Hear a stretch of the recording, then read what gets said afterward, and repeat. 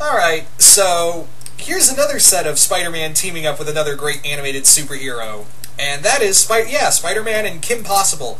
I kind of have one major idea involving Carnage, like I said in my Danny Phantom video, but I also had a few little smaller ideas, but I think the first Spider-Man Kim Possible one is the most thought out of all of them, really.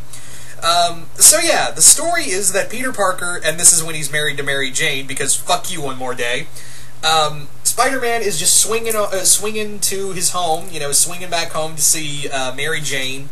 And what happens is he's like, yeah, good patrol, just good exercise, no one broke in. Then he hears an alarm go off in the museum, and he's like, and I spoke too soon. And he just web slings over to the museum and discovers that Shigo is breaking into a museum.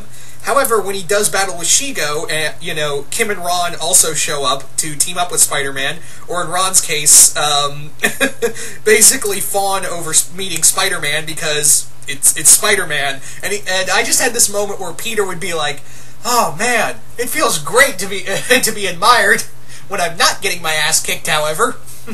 So they discover that Shigo, when she gets away, was more of a distraction. She wasn't looking for anything in the museum. She was just trying to get Kim and Ron and even Spider-Man's attention by, distracting them at the museum, while Draken is in at Ravencroft breaking out Cletus Cassidy. He breaks out Carnage. Why, you may ask? Because he wants to harness the symbiote. Not for himself, because he knows, oh, God, no, I just can't control that. However, what he does want to do, however, is manufacture symbiote soldiers for an army for him to take over the world with. However, he kind of chose the wrong symbiote. He chose the wrong, he's like, oh, I know I should have went with Venom, because Carnage instantly proves that this is a danger, this is not a good idea, basically. This is in no way a good idea. So Spider-Man, Ron, and Kim, Spider-Man, Kim, and Ron go out to team up and save the world. And I did have a few little fun ideas where I had this one line in my head where Kim and Ron are about to be like, "Come on, Spidey, let's go. We could use your help." And Spider-Man's like, "Why do redheads always get me into trouble?" Yeah, and he just web slings after he gets this realization that, yeah, why is it redheads always get me into trouble? Yeah. So that was kind of the idea, really, was that Spider-Man finds himself teaming up with Kim and Ron to stop Draken, Shigo, and Carnage. Yeah. So that was kind of it, really. And of course, it does. Symbiote soldiers does not bode well for anybody.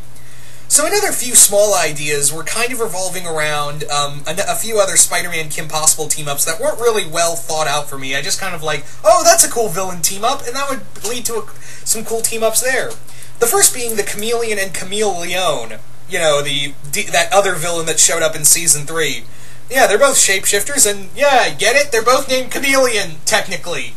So yeah, Chameleon and Chameleon are they're more or less shape-shifting around, wreaking havoc on the other hero's identity. Chameleon's pretending to be Kim or Ron, and Chameleon is shape-shifting to make herself look like, not Spider-Man, but Peter Parker.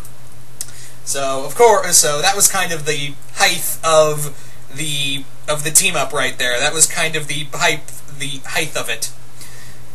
Anywho, so, anyway, where was I going with this?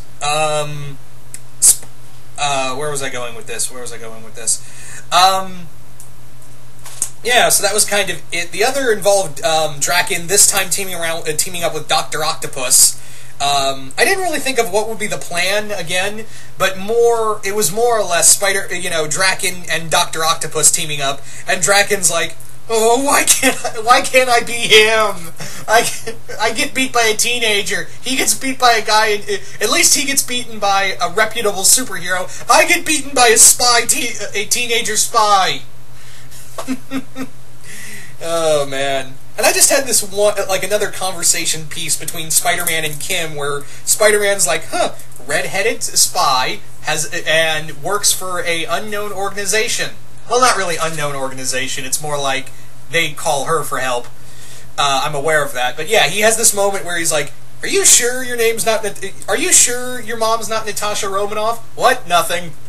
Like, he just makes this comparison between Kim and Black Widow. Like, he just looks at Kim and goes, okay, seriously, are you part of the Black Widow program? Or are you just, like, did Black Widow take a dip in the Fountain of Youth? Come on. You guys are too close to not be the same person. Come on. I can't be the only one who notices this. But again, the idea is kind of pretty much amounted to, yeah, that's a cool idea. How the fuck do I do that? Yeah. So there you go, guys. So as always, what did you guys think of these ideas? Do you guys like them? Do you guys hate them? Just comment below, let me know. And once again, hope you all enjoyed this, and I will see you guys later.